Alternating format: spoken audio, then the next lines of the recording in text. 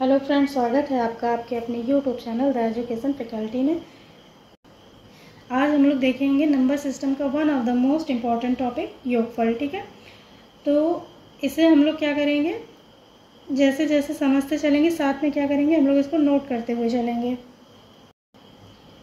तो चलिए शुरू करते हैं। जैसे क्वेश्चन दिया है 1, 2, 3, 4, ऐसे ही क्रमागत संख्याएं हैं 200 तक। ठीक है, बोल रहा है 1 से लेकर 200 तक की क्रमागत संख्याओं का हमें क्या करना है, योगफल निकालना है। ठीक है, तो हम लोग क्या करेंगे, इसमें एक फॉर्मूला यूज़ होगा n इन ब्रैकेट n+1/2। ठीक है, तो इसे आप लोग कहीं पर नोट कर लीजिए। ठीक है, और यहाँ पे ये n इक्वल टू क्या है, ये संख्याएं जितनी भी दी गई हैं वही क्या है, हमारा n है। 1 से लेकर 200 तक कितनी संख्याएं हैं, 200 संख्याएं हैं। ठीक है, तो n की वैल्यू क्या हो जाएगी, 200 हो जाएगी। तो हम लोग फॉर्मूले पे वैल्यू पुट करेंगे तो n की जगह पर हो जाएगा हमारे क्या 200, फिर n+1 होगा तो इसको हम लोग गुणा का निशान लगा देंगे और 200 में 1 ऐड करेंगे तो क्या होगा 201/2। फिर ये इससे कट जाएगा तो हमारा आंसर हो जाएगा 210000। ये हमारा क्या हो जाएगा, आंसर हो जाएगा। ठीक है, ऐसे ही अगर क्वेश्चन पूछता है 4 अंकों से छोटी सभी प्राकृतिक संख्याओं का योगफल ज्ञात करना है, तो बोल रहे 4 अंकों से छोटी, यानी कि ऐसी संख्या हमें देखनी है जिसमें 4 अंक नहीं हो। कितने हो, 4 अंक से कम, यानी 3 अंक हो। तो 3 अंकों की सबसे बड़ी संख्या क्या हो जाएगी, 999, यानी 999, क्योंकि इसके बाद जो संख्या होगी वो क्या होगी, 4 अंक की होगी।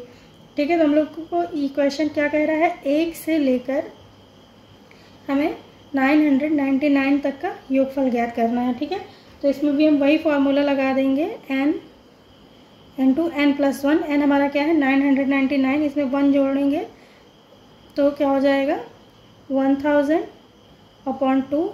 2 से इसको हम लोग क्या करेंगे, काट देंगे तो हमारा आंसर हो जाएगा 499,500। ठीक है, तो नेक्स्ट देखते हैं, प्रथम 10 सम संख्याओं का योगफल ज्ञात करना है। ठीक है, अगर सम संख्याओं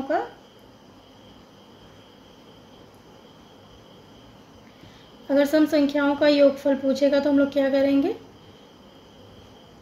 प्रथम 10 बोल रहा है तो पहली सम संख्या क्या है, 2 है, फिर 4 है, फिर 6 है, फिर 8 है।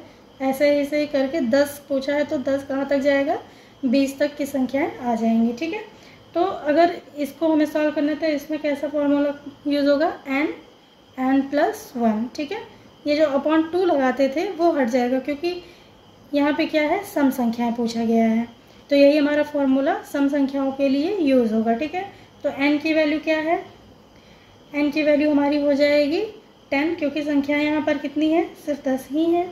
तो हम लोग क्या करेंगे, 10 लिख लेंगे, फिर n+1 क्या है, 11 हो जाएगा।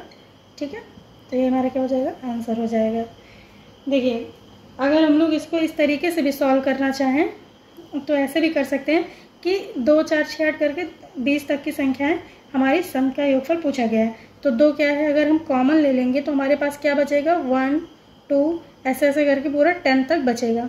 तो हम लोग क्या कर सकते हैं, इसको ऐसे करने के बाद यहाँ पर n+1/2 का फॉर्मूला लगा सकते हैं। ठीक है, अगर ये फार्मूला हमें नहीं याद आए कि क्या लगेगा तो हम लोग इसको इस तरीके से भी कॉमन लेकर कर सकते हैं। अगर हम लोग इसे सॉल्व करेंगे तो 2 हो जाएगा, यहाँ पर हो जाएगा 10 इंटू 11/2, ये 5 बार में चला जाएगा, 2 गुणे 55, वही हमारा क्या हो जाएगा 110 आंसर हो जाएगा। तो नेक्स्ट देखते हैं, देखिए अगर क्वेश्चन पूछे विषम संख्याओं का योगफल ज्ञात करना है, मान लीजिए बोला है प्रथम 10 विषम संख्याओं का योगफल ज्ञात करना है। ठीक है, अगर हमारा ये क्वेश्चन, तो पहली विषम संख्या क्या हो जाएगी, 1 हो जाएगी, फिर उसके बाद आती है 3, फिर 5, ऐसे ऐसे करके हमारा 19 तक की प्रथम 10 विषम संख्याएं हो जाएंगी। ठीक है, अब इनको सॉल्व करने के लिए हमें क्या करना है, इसके लिए एक सिंपल सा फॉर्मूला यूज़ होगा, n का स्क्वायर। हम लोग क्या कर देंगे, n का स्क्वायर कर देंगे। ठीक है, तो यहाँ पर n = हमारा क्या हो जाएगा 10। ठीक है, क्योंकि उसने बोला गया है पहले ही कि प्रथम 10 विषम संख्याओं का योगफल ज्ञात करना है, तो n की वैल्यू क्या है, हमारी 10 है, तो हमारी इसका योगफल क्या हो जाएगा, इसका स्क्वायर कर देंगे हो जाएगा, क्या आ जाएगा 100, ये हमारा आंसर हो जाएगा। ठीक है, जैसे अगर इसी तरीके से क्वेश्चन कर रहे प्रथम 45 विषम संख्याओं का क्या करना है, हमें योगफल ज्ञात करना है। ठीक है, तो n की वैल्यू हमारी क्या है 45 है, तो योगफल हमारा क्या हो जाएगा 45 का स्क्वायर हो जाएगा। ठीक है, 45 का स्क्वायर क्या आएगा 25, यही हमारा क्या हो जाएगा आंसर हो जाएगा। देखिए अगर क्वेश्चन इस तरीके से हो 1 से लेकर 55 तक की सभी विषम संख्याओं का योगफल ज्ञात करना है। ठीक है, अभी तक क्वेश्चन में क्या था, हमें सीधा सीधा दे दिया गया था कि 45 विषम संख्याएं या 10 विषम संख्याएं, हमें n की वैल्यू क्या थी पता थी। ठीक है, अब हमें यहाँ पर n की वैल्यू पता नहीं है, यहाँ पर बोल रहा है 1 से लेकर 55 तक के बीच में जो भी विषम संख्याएं हैं हमें उनका योगफल ज्ञात करना है। तो देखिए ऐसे क्वेश्चन को हम लोग कैसे सॉल्व करेंगे, पहले हम 55 को क्या करेंगे 2 से भाग दे देंगे। ठीक है, तो ये क्या जाएगा 27 बार में चला जाएगा और एक क्या हो जाएगा हमारा रिमाइंडर बच जाएगा, तो इसको छोड़ देंगे। तो हमने देखा 2 से भाग देने के बाद जो भागफल हमारा आया है वो क्या हो जाएगा सम हो जाएगा। ठीक है, तो अब हम अगर 55 में सम संख्या को घटा देंगे तो वही हमारा क्या निकल कर आ जाएगा विषम संख्याओं की संख्या। ठीक है, तो हमारी विषम संख्याएं कितनी हैं 28 हैं, तो विषम संख्याओं का योगफल का फॉर्मूला क्या होता है n स्क्वायर, तो हम लोग क्या करेंगे 28 का स्क्वायर कर देंगे तो आंसर क्या आ जाएगा 784। ठीक है, तो नेक्स्ट देखते हैं। देखिए अगर क्वेश्चन इस तरीके से हो 1 से लेकर 20 तक की सभी प्राकृतिक संख्याओं के वर्गों का योगफल ज्ञात करना है, यानी प्रश्न क्या कह रहा है 1 का स्क्वायर प्लस 2 का स्क्वायर प्लस 3 का स्क्वायर, इसी तरीके से करते हुए 20 तक की संख्याओं के स्क्वायर का क्या पूछ रहा है योगफल पूछ रहा है। ठीक है, तो इसके लिए हम लोग क्या करेंगे n in bracket n plus 1 bracket close in bracket 2n plus 1 bracket close upon 6। तो n की वैल्यू दी गई है, क्या है n की वैल्यू 20 है, अगर यहाँ पे हम 20 प्लस 1 करेंगे तो 21 हो जाएगा। ठीक है, इंटू यहाँ 2n करेंगे तो 40 हो जाएगा, प्लस 1 कर देंगे तो क्या हो जाएगा 41 हो जाएगा अपॉन 6। ठीक है, फिर इसको हम लोग काट देंगे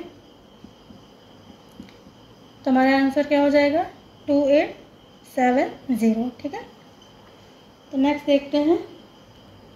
देखिए जैसे क्वेश्चन है प्रथम 10 सम संख्याओं के वर्गों का योगफल ज्ञात करना। ठीक है, तो ये क्वेश्चन क्या कह रहा है सम संख्याओं के वर्ग, यानी 2 का स्क्वायर प्लस 4 का स्क्वायर प्लस 6 का स्क्वायर, ऐसे ही करके 10 संख्याएं बोला है, मतलब ये कहाँ तक जाएगा 20 का स्क्वायर। ठीक है, तो इसका हमें क्या करना है योगफल ज्ञात करना है। तो देखिए इन सब में क्या है 4 हमारा क्या है कॉमन है।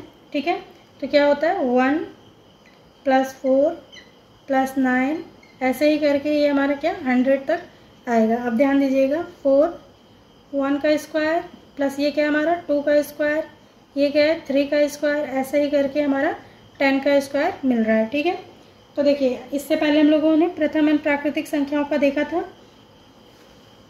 तो ये भी सेम वैसा ही है। तो हम लोग क्या करेंगे, इसका हमने अभी पीछे ही देखा है, तो इसमें क्या फॉर्मूला लगेगा n plus 1 bracket close 2n plus 1 bracket close upon 6। ठीक है, ये तो हो गया इसके लिए, और 4 इसमें क्या है कॉमन है, तो हम क्या करेंगे सब में 4 का गुणा कर देंगे। ठीक है, तो हमारा ये क्या होगा फॉर्मूला तैयार हो जाएगा।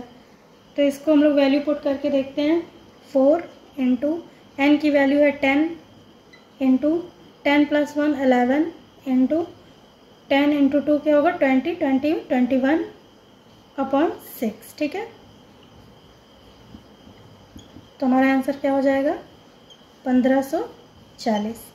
तो नेक्स्ट देखते हैं। तो देखिए नेक्स्ट क्वेश्चन हमारा प्रथम 10 विषम संख्याओं के वर्गों का योगफल ज्ञात करना है।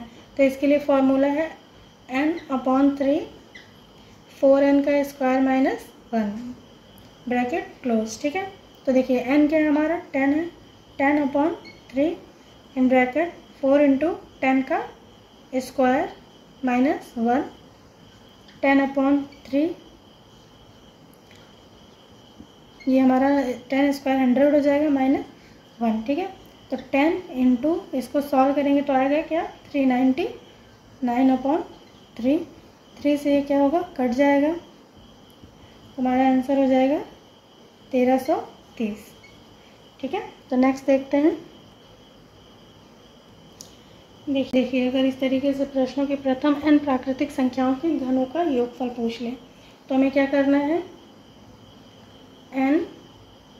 n+1 ब्रैकेट के अंदर बटे का 2 करके इसका क्या करना है, पूरे का स्क्वायर कर देना है। ठीक है, अगर यही प्रथम n सम संख्याओं के घनों का योगफल पूछ ले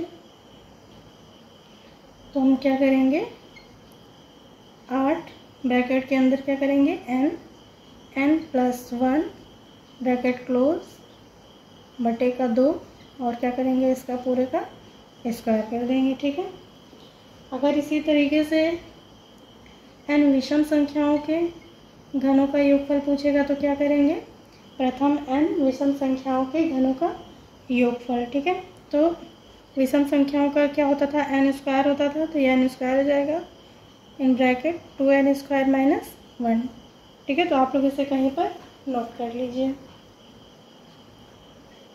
देखिए अगर प्रश्न हो कि 1 से लेकर 10 तक सभी क्या है, प्राकृतिक संख्याओं के घनों का योगफल करना है।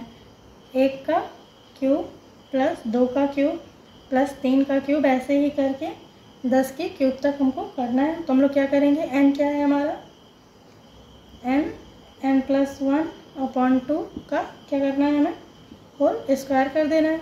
तो n की वैल्यू हमारी क्या है, 10 है, और यहाँ पे 10 एक क्या हो जाएगा, 11 हो जाएगा बटे का 2, इसका क्या है स्क्वायर, 2 पंचे 10, 11 पचे 55 का स्क्वायर, यही हमारा क्या हो जाएगा, आंसर हो जाएगा। अगला देखते हैं। देखिए अगर प्रश्न हो प्रथम 15 सम संख्याओं के क्या है, घनों का योगफल करना है। तो इसके लिए हम लोग क्या करेंगे, 8 ब्रैकेट में n+1/2 का पूरा होल स्क्वायर। ठीक है, तो देखिए हम लोग वैल्यू पुट कर देंगे। n की वैल्यू हमारी क्या है, 15 है, और यहाँ पे 15 एक क्या हो जाएगा हमारा, 16 बटे का 2, इसका पूरा होल स्क्वायर। ठीक है, ये 8 बार में कट जाएगा, 8 गुणे 120 का स्क्वायर 115200 हमारा क्या हो जाएगा, आंसर हो जाएगा। ठीक है, देखिए इसी तरीके से प्रथम 10 विषम संख्याओं का अगर पूछ ले